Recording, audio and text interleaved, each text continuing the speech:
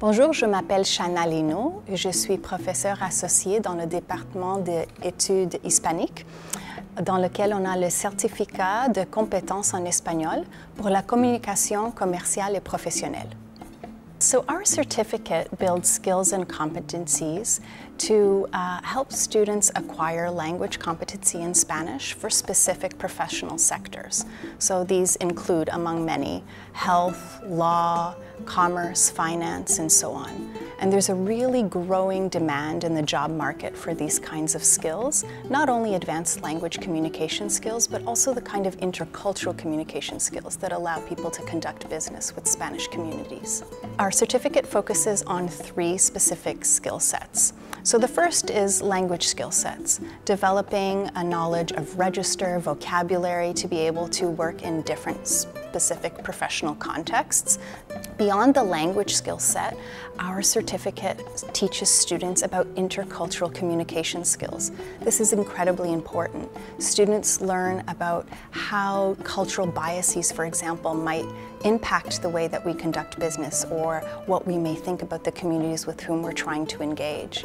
Finally, the third skill set that we focus on is building cultural awareness skills. So through the study of literature, visual arts, language, cinema, and so on, students learn about their cultural biases, and they learn about the ways that these might impact in conducting business or engaging professionally with the Hispanic community. Lo que hace nuestro certificado bastante único es que en realidad es el único como este en York, en la Universidad de York o en Glendon, y en todo Canadá, aparte de uno en Colombia Británica. Entonces es un certificado muy especializado que reconoce que además de aprender sobre la cultura, la lengua, la literatura, el cine, etcétera, de los pueblos hispanos, también es crucial aprender a negociar con las comunidades hispanas, de interactuar con comunidades de habla hispana tanto en Canadá como fuera del país.